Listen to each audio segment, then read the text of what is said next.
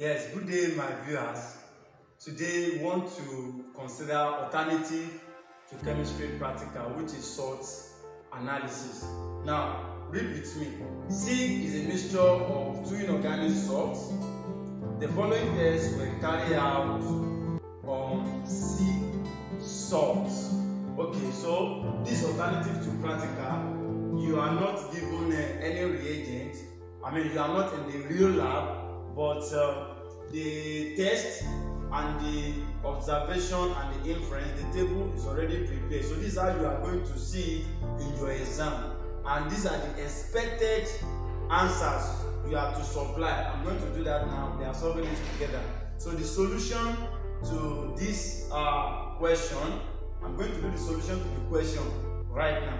Okay? C plus distilled water, then filter. Anytime you see the word filter, it means that that salt combination is made up of soluble and insoluble one. Because before you can filter, that means that you have an insoluble salt. Okay? And then the observation is you have partly soluble. That is, sample C is partly soluble. Your inference will be C is a mixture of soluble. C is a mixture of soluble and insoluble salts. Since C partially dissolved, since C partially soluble, it just means that it is a combination of two salts. One is soluble, the other one is insoluble, and that is why you can filter. Now, the filtrate, what is the filtrate? The one that passes through the filter paper. Okay? The filtrate plus aqueous ammonia. Remember, when you have aqueous ammonia here and Ca2 plus is present in the inference.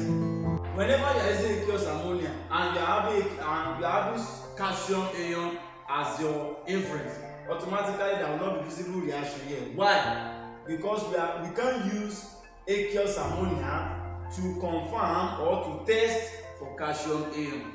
So in this regard now, your observation here will be no visible reaction. No visible reaction. Okay? The second portion of the filtrate, it means that filtrate has been divided into two. The second portion of the filtrate plus sodium hydroxide. In drop, please take note. In drop, it must follow the same line. This in drop must follow the same line with your observation. So in drop, we have white precipitate. In the question, we are not expected to fill in any answer here. If you are expected to fill in answer here, since you have white precipitate, there are two ions that give white precipitate. We have calcium ion and lead ion. Those are the ions that give ordinarily white precipitate. But here, they do not ask us to supply anything. And at our inference, calcium is being confirmed. And remember, we are using sodium hydroxide. So in essence, this white precipitate remains. You can say white precipitate remains, or you can say precipitate insoluble. You pick one.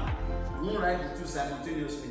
White precipitate remain or precipitate insoluble. So I'll write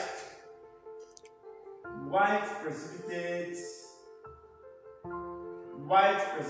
remains, which simply means that precipitate is what? Is insoluble. And when you have that, it means that calcium ion, which is Ca2 plus, is confirmed. Okay, to the third portion of the filtrate. Remember that we've tested the first filtrate, we've tested the second filtrate. Now to the third portion of the filtrate plus AgNO3, plus dilute trialdehyde acid, that is HNO3. No visible reaction, and then you are not supplying anything here because in the question we are not expected to supply anything here. Do you understand now? Okay. Now, but listen, if HNO3 comes before HNO3, I mean if silver triazonitrate 5 comes before triazonitrate 5 acid, you are going to, here will not be no visible reaction. Take note of that. If we have AgNO3 before dilute triazonitrate 5 acid, our observation will not be no visible reaction. Now, but this is it. Immediately we are adding silver triazonitrate 5, our observation will be white precipitate. White precipitate. White precipitate. Immediately you are adding AgNO3, you are going to observe white PPT, white precipitate. But please don't write PPT because PPT can also make property. It will be good if you write white precipitate. If you write white precipitate like this, you are yourself 1 mark. Now, if it is AgNO3 that we put here, this white precipitate is what we are going to observe here. So later, if you now add HNO3, you will be having precipitate still remain instead of no visible reaction. Okay, immediately you are adding AgNO3. AgNO3 is a reagent that we use to test for chloride ion. So automatically we are going to have Cl minus is present. That's chloride ion. Cl minus is present. Immediately you add AgNO3. Okay, now followed by aqueous ammonia. Immediately you add aqueous ammonia, this white precipitate dissolves to give the colorless solution. Precipitate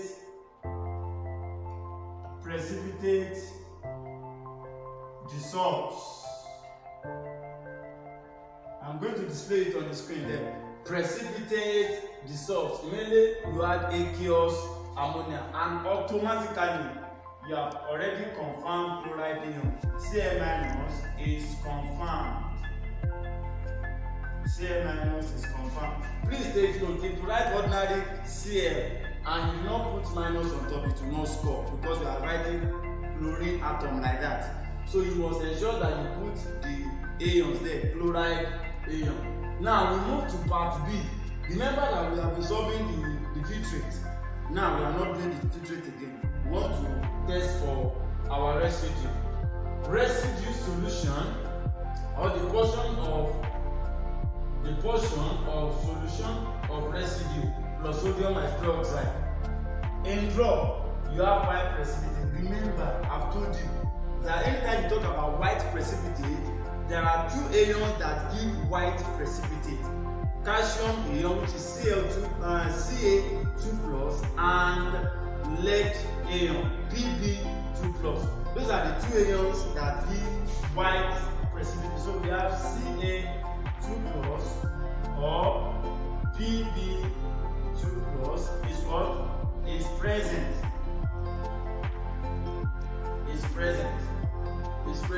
Now you must ensure that you write it like this before this one can hand you 1 mark. Precipitate in, if you add sodium hydroxide in excess, precipitate dissolves. Remember that when we are adding sodium hydroxide for the filtrate, precipitate remains. That was when we test for the presence of calcium. I repeat, when precipitate remains, that is precipitate insoluble, that shows the presence of Ca2+. But immediately the precipitate dissolves, it shows that we are testing for lead ion, which is Pb2+ is present. Pb2+ is present. Why? Because the precipitate dissolves. Now we are moving on to the next question there. Another portion of the solution, the residue solution plus aqueous ammonia. Remember, I have told us initially that we don't use aqueous ammonia to test for calcium at all. So immediately you have white precipitate here, you don't even need to refer to calcium ion because we are not using ammonia to test for the presence of calcium ion at all. So we are going to have Pb2+ is present. And please take note, you must ensure that you write this aeon like this, not PB plus 2. If you write plus 2, it is 0.